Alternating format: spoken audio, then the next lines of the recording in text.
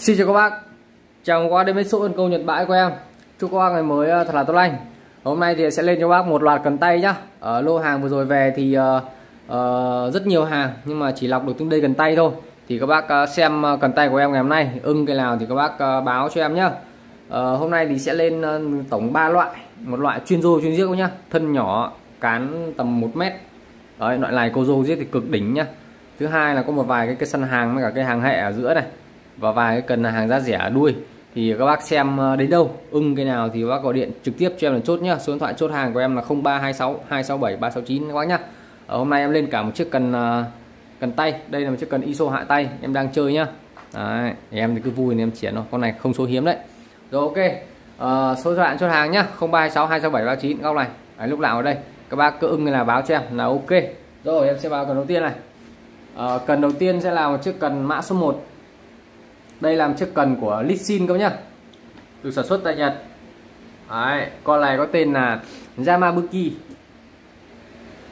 dài 54. Con này là câu cá nước ngọt. Con này thì ngoại hình còn rất đẹp các nhá, có cái bằng dính dán đây. Đấy, đít con này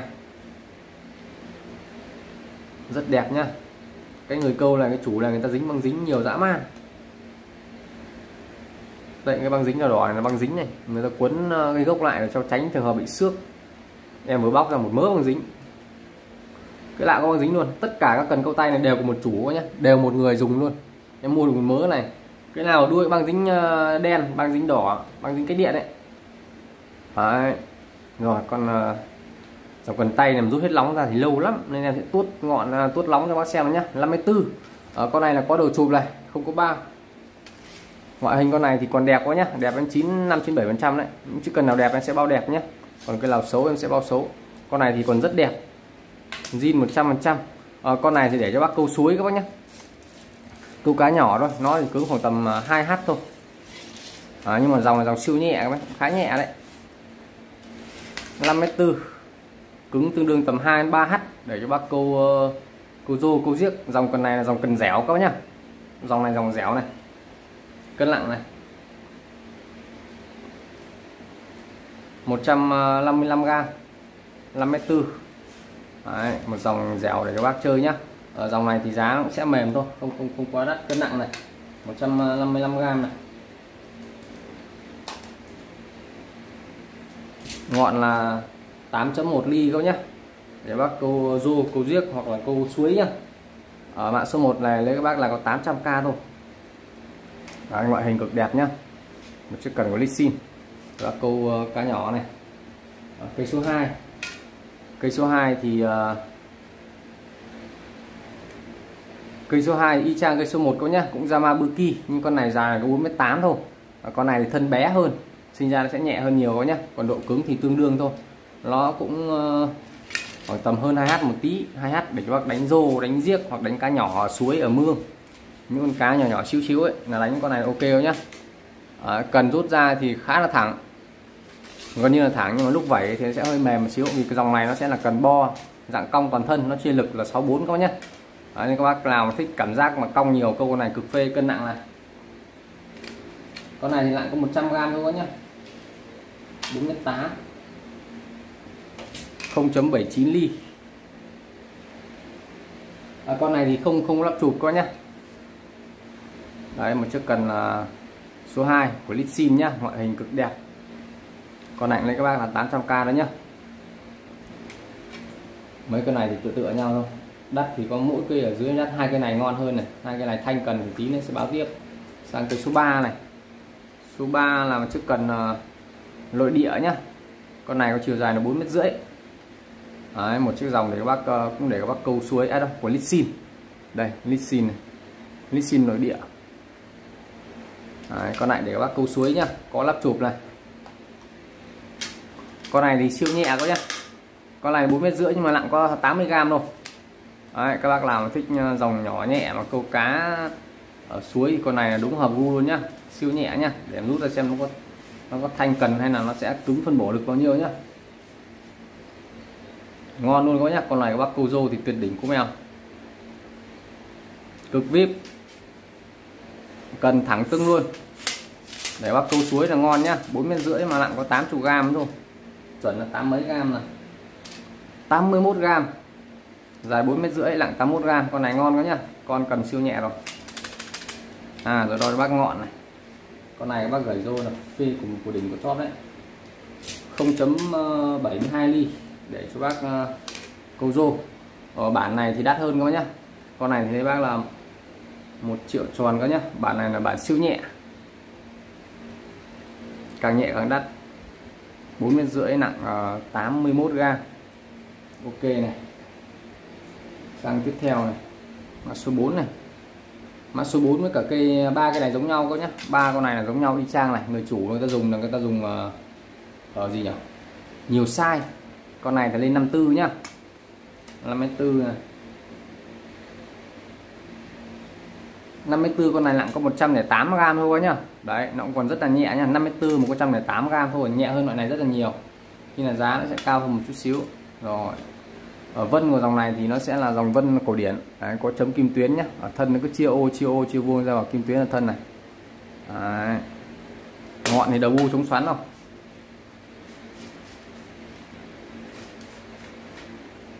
Ngoại hình còn khá đẹp quá nhá, còn rất đẹp nhưng mà khá đẹp nữa.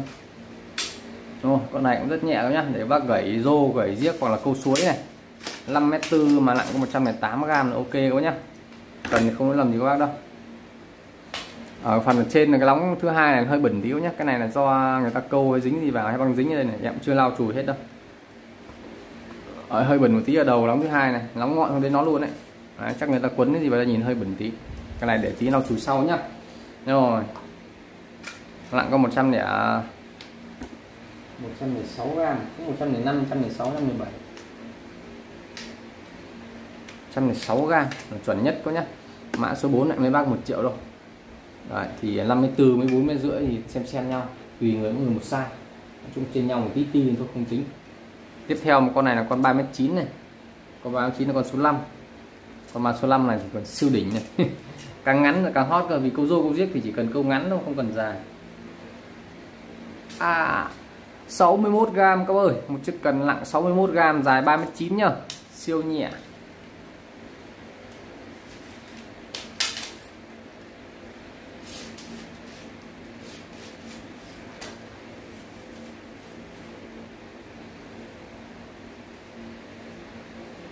Còn này có câu rô khoảng tầm 2-3 lạng thì bò phê lắm này. Ngoại hình còn đẹp nhá, ba cái này y chang nhau nhá, không lỗi làm gì. Nặng là 61 g quá nhá.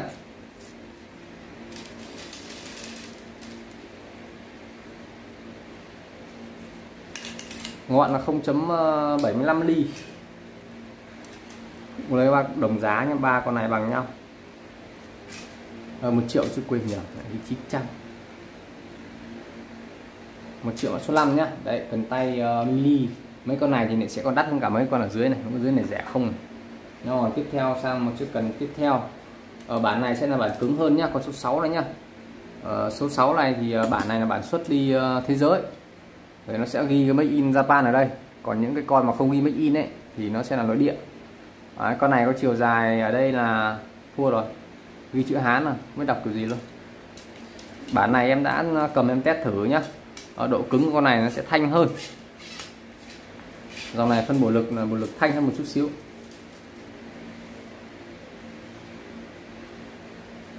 Để em lấy cái 36 em đo xem nó là bao nhiêu. Con này chắc không được 36 luôn đấy. 10.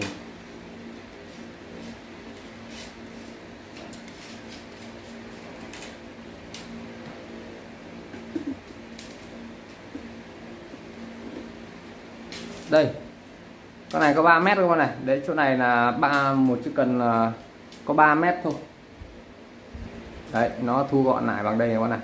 Đây ngắn hơn cái cần 3,6 từng đây nhá. Đâu. Con kia là 3 mét mấy, 3,9 này. 3,9 thì con này sẽ là 3,3 các bác nhá. Con số 6 này có chiều dài là 3,3 m. Con số này 3,3 m này. Đấy, một chiếc cần câu rô đẳng cấp nhá, Made in Japan của Lissin. Cân nặng này. Con này nặng là 80 g. Bản này cứng hơn nên nó sẽ nặng hơn một xíu nhá. 0,17. Thôi lấy bác 1 triệu tròn đi, mấy chiếc cần này hiếm cả rồi. Sang con số 7 có nhá. Số 7 này hết cần có mấy cái, có 7 cây này, tổng cộng là 8 cây nhưng mà hỏng mất 1 cây. Đây, cái cây này bên trong là bị thiếu ngọn nên là em để lại một cây này, nó để chế cháo này, câu riêng. Này 36 này, 3m3 3m6, cây này 4m2 các nhá. Đấy, con này thì độ cứng cao hơn, một chiếc cần của Lissin made in Japan nhá, dài 4m2, ngoại hình cực đẹp các nhá. Xem này, mấy con gần Nissin này gần như là mới ngang nhau nhá. Con Nissin này độ cứng sẽ tăng lên các nhá. Con Nissin 4m2 này độ cứng cao hơn, độ lẩy tốt hơn nhá, nó phân bổ lực khoảng tầm 82. Còn những con kia phân bổ lực là khoảng tầm 64. Quá đẹp. 4m2, con này các bác gẩy rô thì đẳng cấp luôn nhá. Một chiếc cần 4m2 của Japan, hãng Nissin. Con này cân nặng là 108 g. Gọi là 0.76 ly các bác nhé. Đấy, lắp chụp đàng hoàng mà cho em nó. Con này giá là 1.100.000 nhé. Bản chuẩn Nhật thì nó sẽ đắt hơn một tí. Cái này nó phải lắp lại. Rồi, ok. Đấy, tổng cộng nó có 7 cây cần đấy nhá. Một chủ sở hữu là sở hữu 7 cây cần này. Đấy, sang cây số 8 này. Số 8 này làm chiếc cần của Shimano các nhá. Một chiếc cần có chiều dài là 5m4 của Shimano, sản xuất tại China, xuất Nhật. Ở bản này là bản phân bổ lực 64 các nhá. Cần nó sẽ cong đều từ ngọn xuống đến giữa thân, rồi đến xuống gốc các nhá. Khi các bác bo cá thì cảm giác nó sẽ rất là phê, mềm cảm giác. Các bác có thể đánh rô, đánh giếc cũng được, hoặc các bác mang đi đánh hồ dịch vụ chép cũng được các nhá. Vì bản này là bản siêu cứng nhá, có nghĩa là nó sẽ chịu lực tốt hơn những chiếc bản bình thường. Nó thì nó chia lực phân bổ là 64 thôi, chứ bản thân của nó là nó khá cứng đó nhá. Nó tương đương khoảng tầm 4H. Các bác cầm đi câu chép dịch vụ thì cực phê không nhá. Có bảo hiểm nữa là đánh con này cực ngon này. Một chiếc cần ở tay 5m4 của Shimano, cứng tương đương 4H nhá. Phân bổ lực 64, các bác nào thích đánh kiểu cảm giác mà cần nó cong tròn chữ O ấy, thì chơi con này là cực phê. Đấy. Những cái bản cong đều này ấy, thì một số anh em thích thôi, còn đa phần anh em thích cứng hơn. Thì tùy mỗi người một kiểu nhá. Đấy, ngoại hình con này thì còn khá đẹp quá nhá, đến 80-90% là còn mới, coi như này phôi rồi không xước đâu. Con này thì em đang giữ một chiếc 6m3 để em đang chơi rồi nhá. Đấy, bản này câu mềm, cân nặng này 155 g, ngọn là 1.18 ly. Con này có giá là 1.3 triệu các nhá. Con này thì em cứ giữ giá thôi. Con này chính xác là em đã đăng rồi đấy, đã bán đi 2 cây và còn 1 cây. Rồi tiếp theo sang cái số 9 này. Số 9 nằm chiếc cần câu suối này. Bản này sản xuất tại Nhật các nhá. Hôm trước là có bản bán một cái bản màu xanh thì là của Singapore hay Indo ấy, còn bản này là bản Nhật các nhá. Bản màu đen có chiều dài là 5m3, hãng Shimano. Zoom 3 chế độ 444853. Cân nặng cho các bác này. Đấy, cái này là bản siêu nhẹ nhá. Nặng 102 g. Đấy, 5m3. Đây, phôi bên trong có nhá, phôi bên trong thì cực đẹp. Con này phôi bên trong đẹp long lanh luôn. Tất cả cần tay từ đầu cần đến đầu clip bây giờ là toàn hàng đẹp quá nhá, chưa cái nào xước sắc sâu thì em chưa có soi đấy. Con này còn đẹp quá nhá, quá đẹp luôn. Hai cái lóc gốc thì hơi bẩn tí chưa lau nhá, còn trên thì quá đẹp quá nhá. Đấy, 4m8, 5m4, đúng hàng chuẩn của Nhật, nó sản xuất thì vẫn có hơi khác biệt một chút xíu. Rồi, cân nặng là báo với bác rồi nhá, nhấc nhẹ có hơn 100 mấy gram thôi. Đầu bu 360, ngọn là 0.66 ly các nhá, một chiếc cần câu suối. Con này các bác là 1.100.000 đó nhá. Đấy. Mấy cái bản này thì một số anh em tự gọi thích, chứ em nếu mà chuẩn em vẫn thích cái dòng này nhất này. Mấy cái bản này câu cực phê các nhá, thân nhỏ gọn, giật cá là cảm giác sướng. Rồi tiếp tục sang cái số 10. Ở số 10 là một chiếc cần lỗi nhá, nếu các bác 400.000 rồi. Ở đây là một chiếc cần dài 6m3. Con này thì chất liệu là carbon là 2 da đấy nhá, đẳng cấp đấy chứ không đơn giản đâu. Nhưng mà con này nó đang bị thay lóng rồi nên là thôi. Chiều dài 6m3 đây quá nhá. Cái lóng mà màu vàng vàng này, rất khớp với cả cần luôn, rất khớp với cần, nhưng mà lại không phải của nó, sinh ra là cần nó sẽ mất giá trị nhá, thay mất một lóng các nhá. Đấy, thay mất một lóng. Thứ hai nữa là cái ngọn của con này đấy, Đấy, cần thì rất khớp, cái ngọn này rất khớp rồi. Cái nóng thì rất khớp, cùng cái ngọn này cái ngọn này hiện tại cũng đang bị gãy một tí ti. Nên con này về cho bác chế cháo, con này là đẹp này, 400.000, con này thì khá là rẻ, 6m3 để cho bác đi câu suối. Câu suối thì cần thì không sợ bo chịu lực cá, nên là thoải mái câu nhé, không sợ gãy. Mấy câu suối chẳng bao giờ mới khi hỏng nữa nhé. Toàn mấy bác mua về đi săn hàng luôn, câu mua cần có 5h về đi đánh con chấm đen thì giật phát nổ tung gốc này. Rồi đây là cây số 10 nhá. Cây số 10 này thì báo lỗi bác rồi đấy, có 400.000 thôi, về cho bác sơ chế lại nhá, sửa chữa lại câu. Con này cực ngon và giá hợp lý, nặng cũng nhẹ đâu, 6m không có. Con này có 115g này, bản siêu nhẹ nhá. Con này nếu không bình thường nó phải tầm hơn củ đấy, nếu mà bản nguyên bản không biết làm gì. Rồi sang cây thứ 11 này. 11 thì làm chiếc cần chất liệu là rayon carbon nhá, một chiếc cần nội địa, có chiều dài là 6m3, dòng lóng ngắn, thu gọn là 60 phân các bác nhá. 55 phân thôi chứ không được 6 phần, gang em 2 gang, mỗi gang nhiều lắm được 24 phân, 50 60 gần 60 phân gì đó. Chất liệu là rayon carbon nhá. Rayon carbon nó sẽ là màu dạng màu hơi lâu đỏ và màu rất là tươi, đặc biệt là rayon carbon vậy. Còn carbon đút thì màu sẽ là màu mận chín và màu sẫm, còn màu này là màu tươi các nhá. Phôi con này còn rất đẹp. Độ cứng con này tương đương khoảng tầm 3h thôi nhá, để cho bác đánh cá nhỏ nhỏ thôi, tầm ký đổ về là câu này ngon này. Đấy, con này giá sẽ mềm cho bác, cân nặng này 300g. Dòng này khá nặng đấy, ngọn là 0.73 ly. Đấy, con này lấy các bác là 600.000 đấy nhá, 6m 600.000. Đấy, mã 11 này. Có đưa tổng lắp chụp của cái nào đây ta? Đây, mấy cần tay mà có lắp chụp này là sướng lắm ấy. Rồi sang cây tiếp theo là cây thứ 12 đều.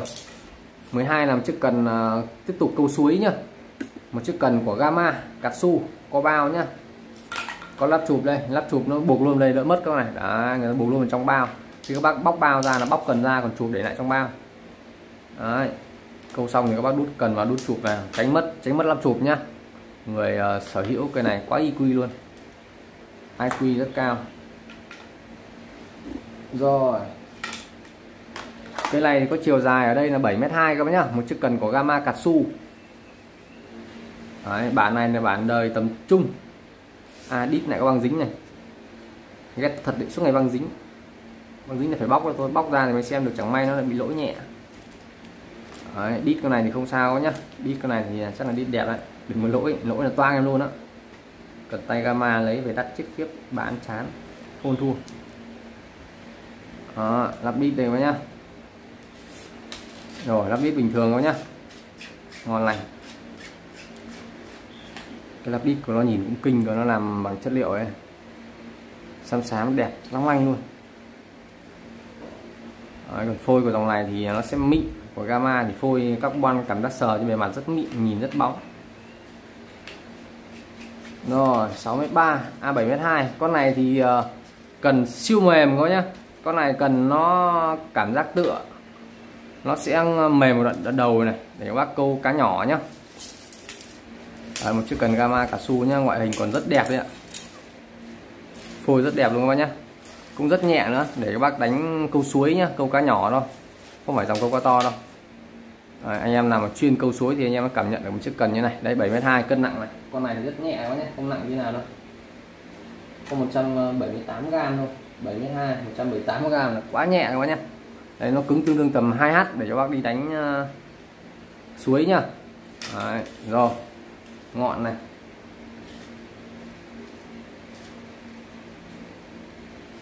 ngọn là 0.8 ly Gamma nha. Còn này lấy các bác là 1.500.000 rồi nhá. Đấy, một cần câu suối 7m2 của Gamma Katsu nhá. Còn giá mới thì cùng khủng khiếp lắm, mấy chiếc cần này giá mới tầm lợn lắm, toàn 7-8 triệu rồi các thể loại. Rồi sang một chiếc cần tiếp theo là một chiếc cần mã thứ 13 làm chiếc cần em đang xài, một chiếc cần tay dòng ISO hạ tay. Đấy, con này là chất liệu carbon là amorphous wicker, dài 7m.2 các nhá. Con này câu thì cực ngon, câu theo cái kiểu là hơi cảm giác nhẹ, Đây là một chiếc cần đã được em chế rồi nhá. Em đã cắt hy sinh cả một chiếc cần khác có gốc bằng này này, em đút vào gốc đây để cho nó dài ra một tí, để cho nó thụt cái đầu này vào. Đấy, khi các bác câu ấy thì nó sẽ không bị lòi cái đầu ra, đặc biệt ISO thì nó vậy. Lóng trong lại dài lóng ngoài. Đấy, dài 7 m, đọt 2 các bác nhá. Cứng tương đương tầm 4H. Đi các bác cho các bác đánh chép 4-5 kg là bo cảm giác sẽ phê nhá. Lúc cương nhất thì bác bỏ bảo hiểm ra, còn nếu mà không cương ấy các bác bo là con này thì khỏi chê nhá. Chất liệu carbon nguy cơ nhá. Con này là có dòng định vị lóng đấy. Con này có định vị lóng em che hết rồi, toàn bộ cần này đều có định vị lóng hết các nhá. Ngọn này. Đấy. Đây các bác này, định vị lóng nó sẽ có ghi bên trong này, bên này che bên dưới vẫn còn. Đấy, con này thì em đang chơi nhá, đã giật lên cá chấm cỏ 4 kg rồi nhá. Bo trực tiếp, rất phê. Cân nặng và giá nhá, 330 g. Ngọn 1.52 ly và có giá là 1.400.000 con này các nhá. 7m2 để cho bác câu chép dịch vụ được. Rồi tiếp theo sang mã thứ 14. 14 là một chiếc cần, đây là một chiếc cần cái lóng bên trong thôi chứ không phải lóng bên ngoài. Con này chính xác ra là nó còn một cái lóng nữa bên ngoài, nhưng mà hiện tại bây giờ nó đang khoảng tầm 8 m coi nhá.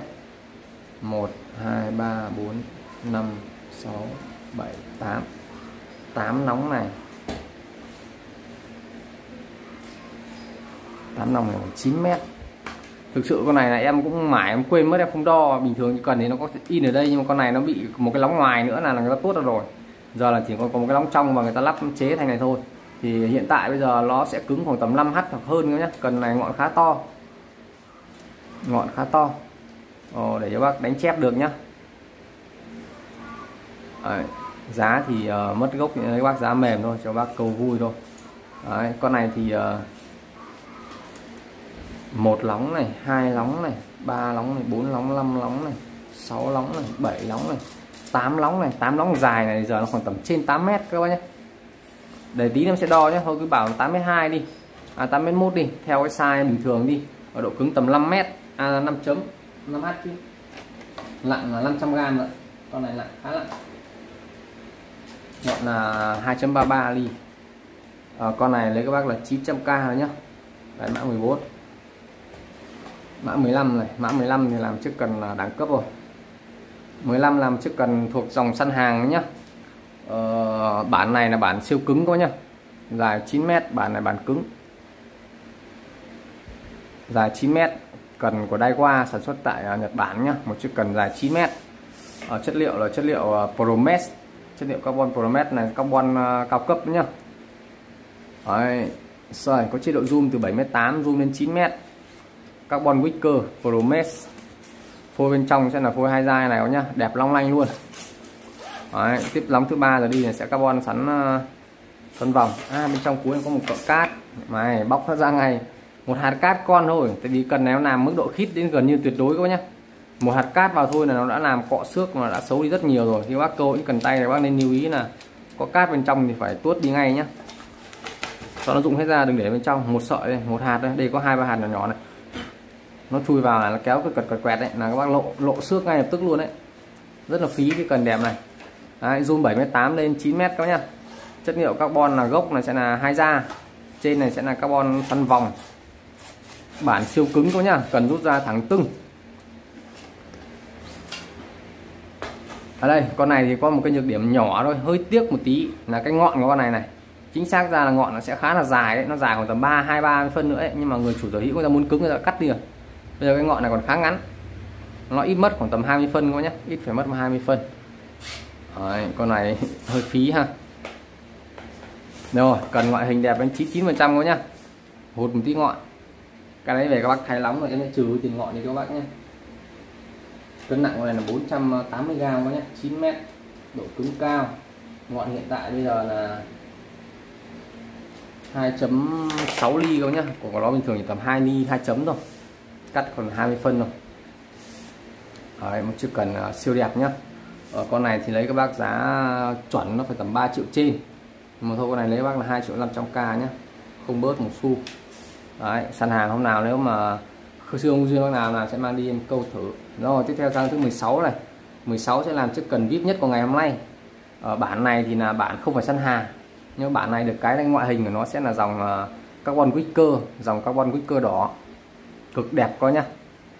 Ấy, dài là dài 9m, độ cứng bọn này thì 5H thôi nhá.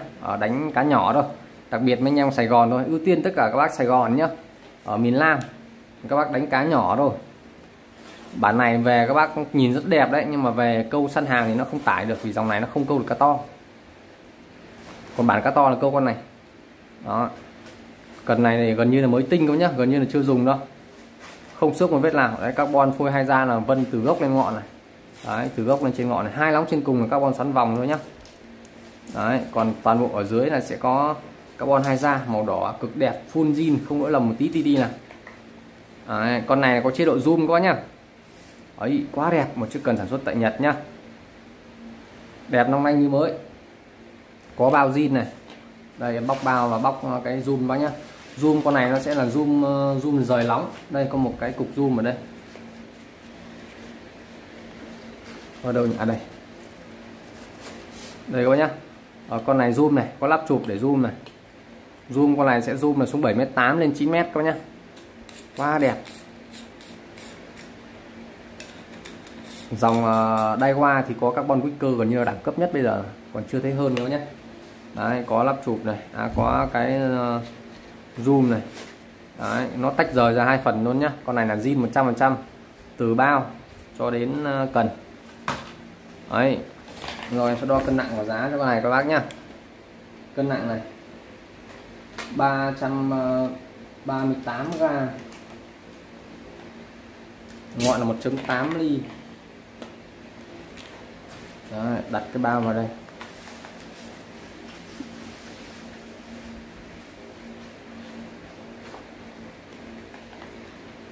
Mã 16 nhá. Có giá là 3.200.000 quá nhá. Mã 16, hàng này hàng VIP. Rồi. Sang cây tiếp theo là cây thứ 17, 17 bắt đầu chuyển sang hàng thường hơn nhá. Ở 17 cũng làm chiếc cần zoom quá nhá. Con này là zoom cũng từ 7m8 lên 9m này. Đây là một chiếc cần của Ruby, được sản xuất tại Nhật. Bản này là bản Adioster. Đấy, bản này là bản khá ngon nhé. Dòng này dòng siêu nhẹ, để cho bác câu cá sặc hoặc những con cá vượt lục bình ở trong Sài Gòn nhé, cá nhỏ. Con này carbon là sẽ carbon xoắn vòng thôi. Con này thì giá nó sẽ rẻ hơn cái khá nhiều đấy. Chất liệu carbon cũng ok đâu nhá, mới tinh nguyên zin 100%, không lỗi lầm gì. Ở bên trong con này đang có 1-2 cái hạt cát thôi nhé. Con này cứng khoảng tầm 4 đến 5H thôi các bác nhé. Câu cá nhỏ thôi, không câu được cá to đâu. Đây cũng có cát ở dưới này, em phải rút mấy cát nào.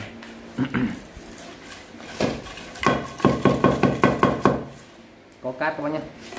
Bên trong đang có ít cát, để các bác có lấy thì các bác sơ chế đi qua đi nhé.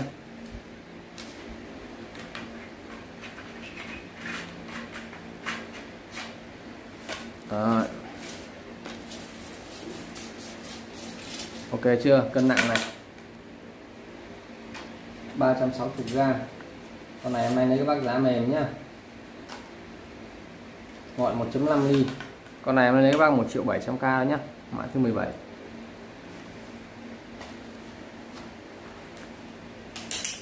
Mã thứ 18 này. 18 là một chiếc cần của Olympic nhá, cũng dài 9m, bản lạnh là bản siêu nhẹ nhá, cứng thì tầm 4 đến 5H để cho bác đánh cá nhỏ trong Sài Gòn đấy nhá. Đấy, ngoại hình của này thì rất là nhẹ. Rất nhẹ để các bác chơi.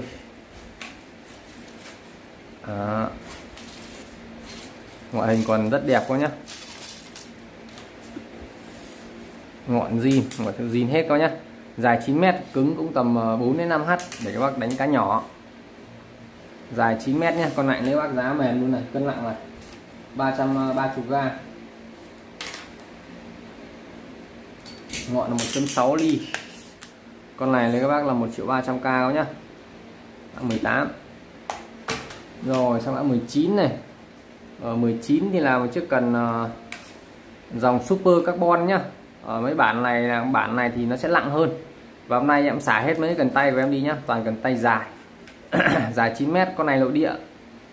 Hãng thì hãng Shimano các bác nhá. Đây là Shimano này. Dòng này super carbon. Đấy, các bác nào thích mua này về đi đánh chép linh tinh nhận được này.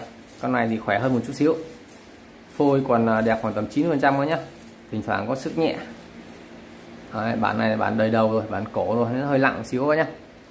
Đấy, cần thì không lỗi lầm gì các bác. Rồi, cân nặng con này này 540g, cái bản này rất là nặng, 1.22 ly. Còn lấy các bác 1 triệu con này nhá. Đấy, rẻ như cho này, cần tay dài rẻ dã man. Con này đang dài 9 mét các nhá. Rồi, tiếp theo sang một chiếc cần dài tiếp theo là cần dài 8m1. Con này là một chiếc cần double carbon. Con này được sản xuất tại Hàn Quốc các nhá. Đây made in Korea này. Dài 8m1. Con này thì được trang bị phôi sẽ là phôi 2 da toàn thân luôn. Đấy, nó giống kiểu cross carbon ấy. Đấy, phôi carbon. Con này thì các bác đi đánh chép được nhá, cũng cảm giác thôi chứ nó không quá mạnh mẽ lắm đâu. Đầu u 360 này bằng đồng luôn nhá. Đấy, các bác nhìn rõ lại phôi nhá, phôi 2 da lên tận gần trên ngọn luôn. Tất cả các lóng đều 2 da trừ lóng ngọn. Đấy. 8m1. Một chiếc cần của Hàn Quốc nhá. Rồi, cân nặng này 500g. Ngọn 1.75 ly. Lấy các bác 1 triệu tư con này thôi nhá. Ô, rơi tem rồi.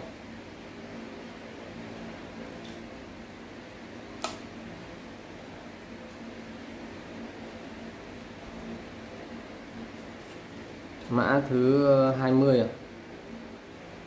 1.400.000. 21 này. 21 làm chiếc cần nội địa nữa nhá. Con này thì có chiều dài là 8m1 này. Carbon, con này là carbon gold của Daiwa các bác nhá. Dài 8m1. Đấy, thân con này thì không đẹp lắm các nhá. Con này chắc đẩy lâu rồi không dùng rồi. Cảm giác cái phần bên trong của carbon nó hơi lộ ra ngoài. Hay là carbon nó thế nhỉ? Không phải. Đúng không phải các bạn. Kiểu như là nó không được đẹp lắm. Con này thì không đẹp lắm các nhá. Con này một cái đầu lóng này bị bó các bạn này. Đầu lóng này nó bó lại này. Chắc là bị xước ở đầu. Về nói chung là không ảnh hưởng gì đâu. Ngay đầu này thì không sợ, sữa giữa này là thua này, còn đầu này thì lại không sợ nhé, xử lý được. Đấy. Con Daiwa này thì khá cũ các bác nhé. Chắc là kết cấu thì vẫn ok đấy, nhưng mà cảm giác nhìn nó không được đẹp mắt cho lắm. Rồi, con này ngọn cũng to đấy, nặng là 500g, 8m1. Mấy cái cần tay to này em không lấy mấy đâu, cái này nó lẫn như vậy không thích rồi, cái này nặng lắm, lấy về nó cũng khó bán. Con Daiwa này ngoại hình tầm trung nhá, thấy các bác là 800k này, mã 21, mã 22 này. 22 thì làm chiếc cần nội địa các nhá. Con này nó ghi cả hình cái con cá ở đây các bạn này. Đấy, hình con cá ở đây để câu cá giống cá này luôn. Chiều dài con này là 9m. Phôi ở ngoài là gốc là 2 da nhá, như LFT luôn. Đấy, gốc rất đẹp. Đoạn giữa này và cái đoạn chỗ này là người ta quấn gì nhỉ? Quấn mây nhá, trang trí. Có lắp chụp cho bác luôn. Đấy, phôi bên trong thì là carbon xoắn vòng nhá. Cần này là cần khá nhẹ đấy. Con này em vẩy thử rồi, nó cũng mềm thôi, để câu cá nhỏ thôi nhá. Để vươn xa ra thôi chứ không phải để câu cá to. Ngoại hình con này còn đẹp trên 90% nhá. Con này còn rất đẹp.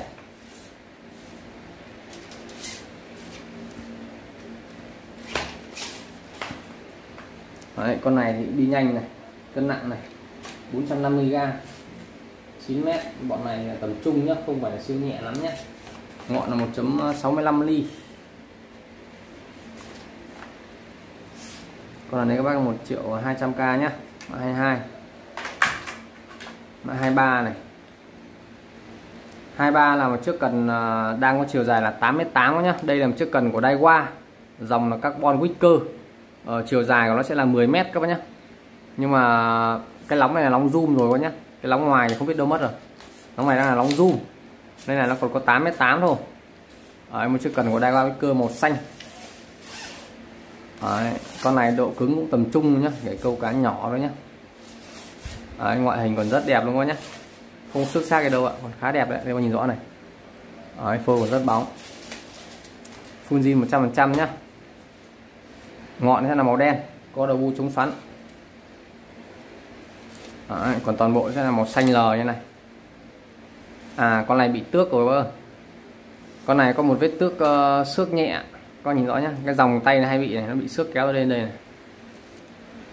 Đấy, xước rồi nhá, bị xước cái đoạn ngọn này. Thôi lấy cái bác giá mềm cho bác chơi nhá, mấy cái tay em xả nốt cho hết đi để mai tối lên cần lua. Ngọn là 1.05 ni đó nhá. Cân nặng là 317 thì 17 gram. Lấy các bác là 800k con này đó nhá, mã 23. Mã 24, đây 24, hai cây này cũng là hai chiếc cần của người chủ sở hữu, người ta rất là chăm chút các nhá này. Cái gốc người ta quấn chỉ các này. Đấy, toàn bộ gốc là người ta quấn chỉ này các nhá. Đấy, quấn lên tận hết lóng luôn. Đây là chiếc cần của Daiwa nhá. Dài ở đây ghi là 7m45. Đấy, đầu hay da của Daiwa đấy. Tất cả các đầu lóng đều có in logo của Daiwa các nhá. Được chưa? Con này thuộc dòng đây cần đầy mới. Dòng này nhẹ và thanh thôi nhá, chứ nó không cứng đâu. Đấy, tất cả các cần đầu này người ta sẽ đánh định vị cái lóng vào đây, người ta định vị cái phần rút hết cỡ ra tầm này các nhá. Còn ngoại hình còn rất đẹp.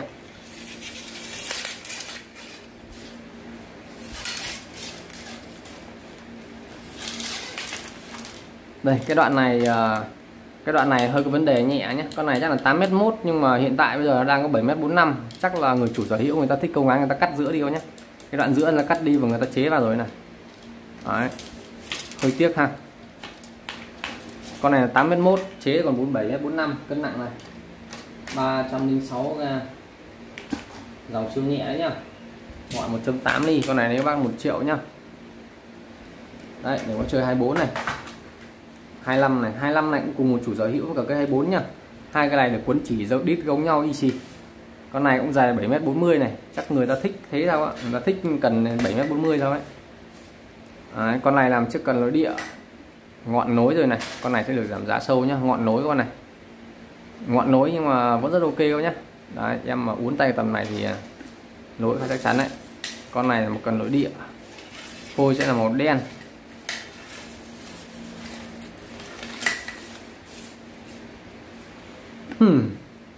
Thôi con này đấy các bác giá mềm nhá. Đoạn giữa này nó có một đoạn của quấn chỉ này, không biết là chỉ của nó hay là chỉ người ta tự quấn nữa, nhìn rất là kỳ công. Thôi là con này 7m45 nhé, mình lấy như cần phế luôn này, nặng là 335 gram, ngọn là 1.95 ni, nếu bác là 600k cái này đó nhá. Mã số 25. Hai cái này lấy em lấy về 2 triệu mấy một cây, 2 triệu tư, hai cây lỗ. Mã 26 này, 26 là một chiếc cần nội địa nữa nhá, một chiếc cần của Daiwa, chất liệu là carbon gold nhá, có chiều dài là 8m1, cây này giống cái cây này, hai cái này giống nhau, hai cây đều 8m1 nhưng một cây to hơn, một cây nhỏ hơn các bạn. Cây này to hơn, cái này nhỏ hơn. Xem nào, carbon này. Con này carbon thì màu đẹp nhá, carbon gold nên màu vẫn rất là chuẩn nhá. Con này ngoại hình đẹp hơn con kia nhiều. Đây các bạn này, bẩn nhá, chưa lau này các bạn nhìn, lau qua này.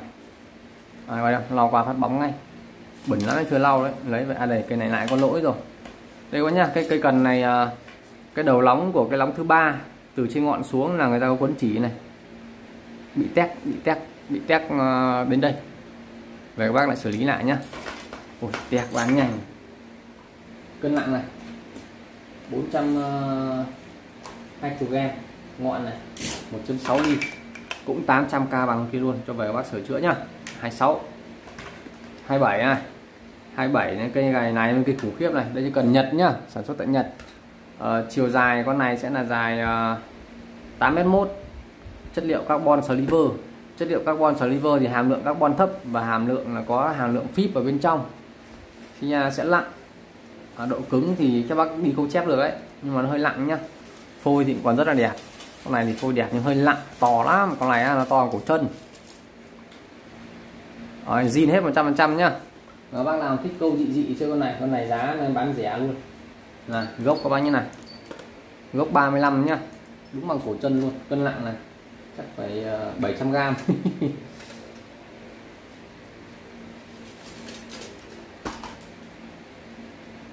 Ngọn là 1.7 ly. Con này lấy các bác 500k rồi đấy. Bán vui cây. Chứ để nhà lắm lặng, đi câu thì ngại. Rồi sang cây thứ 28 là cây cuối cùng nhá. 28 cuối cùng làm chiếc cần nội địa nhá. Có chiều dài là 9m. Một chiếc cần bản nội địa nhá. Hoa văn như này, rất là đẹp, phôi cũng rất đẹp nhá. Con này thì để các bác câu cá nhỏ nhá. Cũng cứng khoảng tầm 4h thôi quá nhá. Để bác đánh cá nhỏ trong Sài Gòn. Ngoài bác cầm này đi các bác giật phát nó bo trong đen phát lột tung cần. Dòng này chuyên để câu cá nhỏ, nhẹ. Đấy, ngọn đẹp nhá. Con này thì em đăng rồi đấy, hôm nay tiếp tục đăng lại cho bác. Và giá thì đang cắt lỗ rồi, nặng là 370g. Ngọn 1.63 ly, lấy các bác 1.2 triệu cây này. Đấy, 28 mươi cần tay ngày hôm nay. Thì kết nhất thì vẫn có mấy cần ở đầu cần này và vài cần ở giữa này là ngon con này. Đấy các bác thì ưng này là báo cho em nhá. Hẹn các bác ở clip tiếp theo. Bye bye.